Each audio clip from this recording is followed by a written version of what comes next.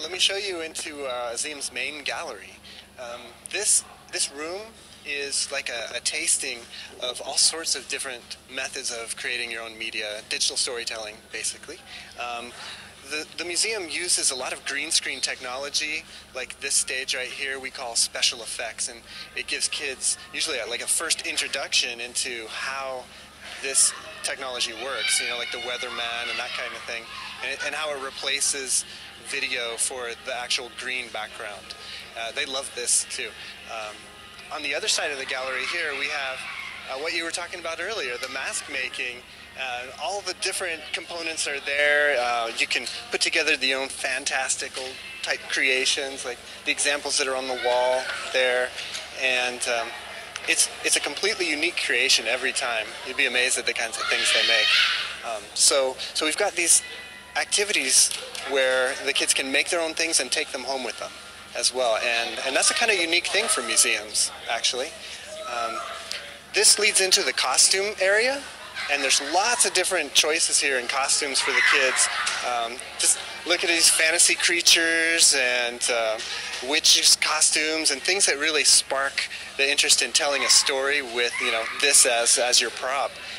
The cool thing is they not only get to dress up in costume, but they can make their own sound background. They can do sound effects as well as their own music for the story. And that's what this little area is in right here. We use a program called Super Duper Music Looper, and it's really funny. Yeah, it's a simple program. You know, really young kids to really old kids have a great time doing it. And you create your own beats and you select your own instruments, and they all magically fit together. And you can actually record your voice in there for special sound effects for your production. Because all this actually it can lead to a skit or like a newscast or a story that you tell on a production stage, and that's over this way. Another fun place that uses that green screen technology, and so all the different elements. There's the costumes, the sound effects, and even scripts. So kids can develop their own scripts, write them up, and send all that information to the main stage here and perform.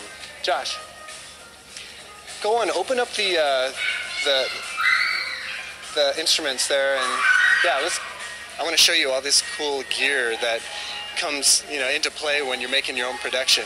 So the kids are on stage here, and they're in costume, and they've got their own music going, and the words come up on a teleprompter right here, and all that's being kind of like balanced, leveled, and cued from right here, and we record it for the visitor onto a DVD that they can then watch back. Yeah. So although the main gallery is like a tasting room, you can really create a whole production out of the elements that are in it. Can they use the puppets that are up here? Oh yeah, absolutely. Let's walk over there and I'll show you a closer look. This is our masterpiece puppet theater, and the little kids love this. You have hundreds of different little puppet characters that you can choose from, and then you make your own little performance. It's pretty fun. So we call this paper people, and the idea is that you cut out the little arms and legs and head, all the little parts of the paper person, decorate them, and put them together with these little rivets so that they're jointed, and then you can make your own animations. You take your little paper person that you've created, and then you can take it to one of these animation stages. And these are like a basic version of what we have in our animator studio that I'll show you in a second. And the idea is that